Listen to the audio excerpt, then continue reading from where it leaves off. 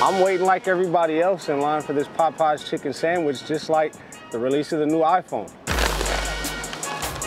Oh, look at that. The views are awesome. It's like, I don't know, compared to other chicken sandwiches, it's the #1 thing right now. That home-style chicken. It's nice, it's juicy. It doesn't matter whether you get the original or the spicy.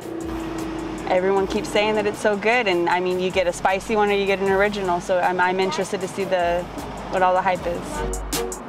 It's like the iPhone 11. I'm here, I'll wait my minutes in line, I'll get a fresh chicken sandwich, and all is well.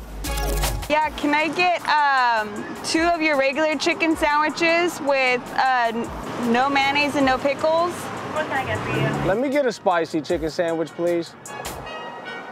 I wish it would move a little faster because my kids are wondering where I'm at, and seeming that we're vegan in my household, I'm kind of cheating on the house to come to Popeyes for the sandwich. Thank you, bro. You too. Worth the wait?